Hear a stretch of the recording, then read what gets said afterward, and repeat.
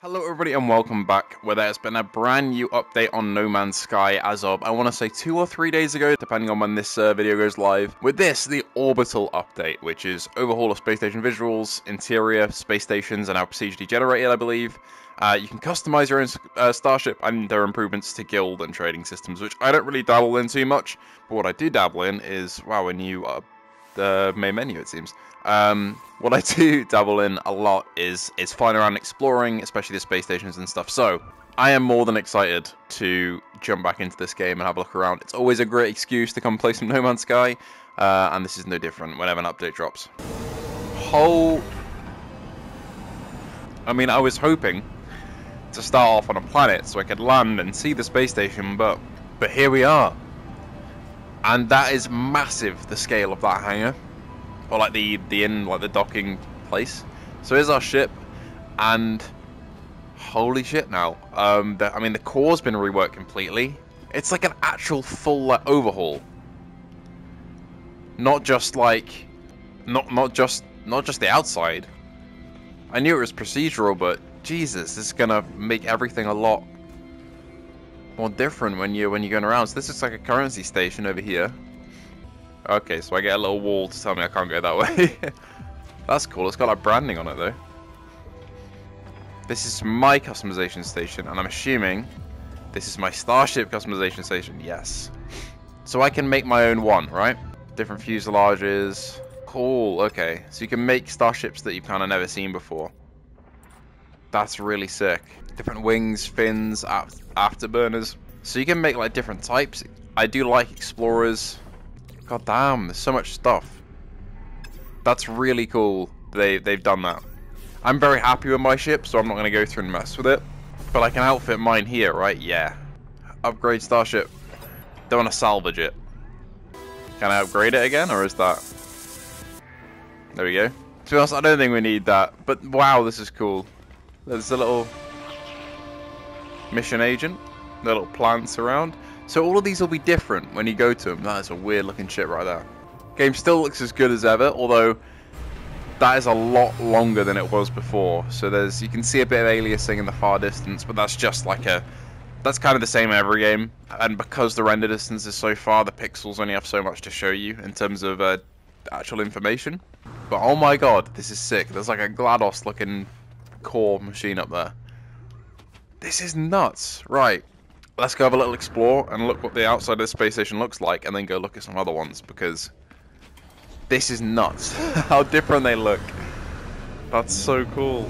I was recently as well having a look at the Twitter thread of one of the developers for this game. Wow. And they were saying the amount of work that goes into each update is immense in terms of playtesting. And making sure it works on all platforms and all VR headsets and on basically on everything. That's so sick. It's like a brand new thing. I think the shapes do vary a lot, but like that is pretty nuts compared to how it used to look. But it is a similar shape, so let's go have a travel somewhere else. Oh, bit of a frame drop there. I've been getting them a little bit more, and I think that's more common in the community. I've seen some people talking about it. There are some certain instances now where frame drops do happen, and I hope they work on that. But it's few and far between. I'm really not too bothered by it. Most of the time, it runs pretty flawlessly. So, hang on a minute. That's one of them there. That looks like some fucking Battlestar thing. Look at that. Is this the entrance here, or is it? Yeah, it is. That's so cool. They're so different. They remind me a lot of the Elite Dangerous space stations now. With these like gates where you go through. In we go. That's so sick.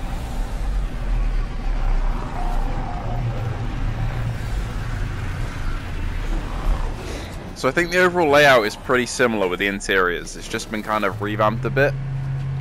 Because the old layout, I don't know, it made sense, but it was a little bit... It took a while to get to certain points. And that is a different core than the last one I was in. So I think that is what the procedural generation is kind of talking about. It's like the colors, I think the shops will be in the same place just to keep it easy. I'm assuming, and then like the different NPCs will be switched around, and then maybe this stuff will be different. Look, like they've put in proper animation work to like the station to make it feel alive. They did not need to do that. They did not need to do that. How far can I run? I'm assuming it's just this barrier and it'll stop me, but I really hope I can run all the way down. Oh, hang on.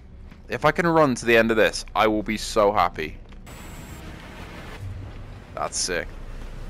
Oh, that's so quick. I can actually just run to the end of this.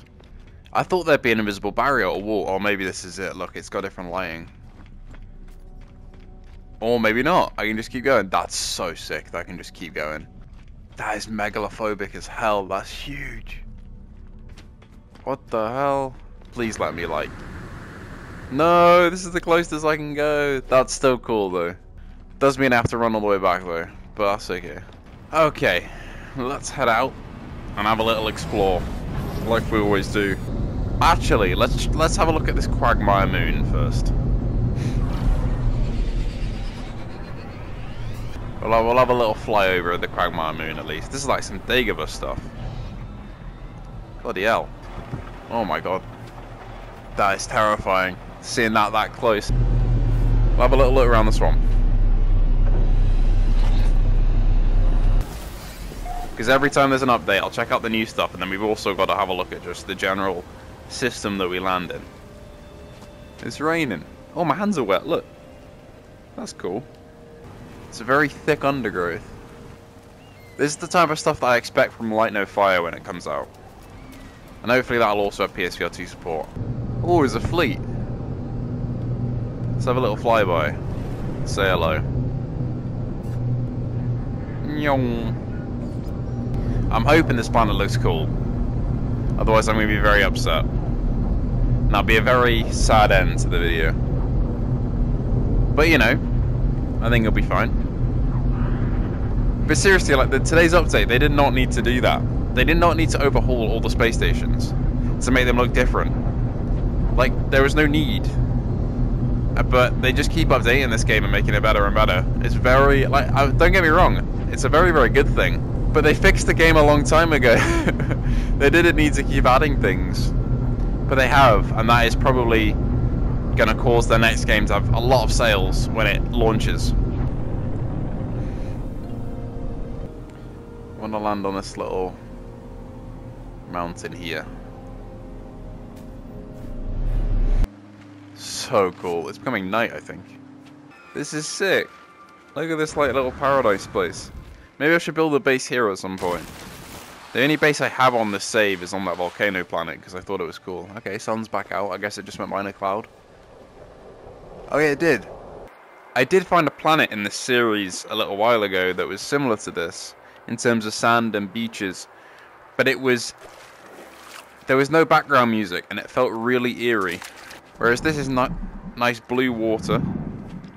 Looks really cool. Big fan. And there's background music that's kicking in and it's feeling very serene. But on the other planet, a couple videos ago, I want to say like 10 videos ago or something, it's in the thumbnail, what I found was just a bunch of like sandworms, which is why there was no background music and it felt really off and very still. And then suddenly a sandworm jumped out and scared the shit out of me. That's sick. Okay, this is where I wanted to get to. A little bank with water either side. Very peaceful. Very peaceful. Incoming storm. Oh, never mind. Silly me. Oh, hello. Unidentified plant. It said very peaceful, now suddenly soup-eated rainstorm and Venus flytraps. That's cool, they got like starfish. Anyway, as the storm rolls in, and now is starting to happen, I'll wrap up today's video. It's just a little look at the new space stations and a bit of an explore, as we always do. Thank you all for watching and joining me on this little adventure. I hope you did enjoy. Thank you to our patrons, Luke Bentley, Ace Gamer, Hazit Mirza, and Phil Irving. You guys continue to support the channel day after day and month after month with your donations, so thank you all for that. It helps me do what I do. If you want to join the Patreon or YouTube membership, the links are in the description below. Thank you all for watching once again, and I hope to see you all in the next video.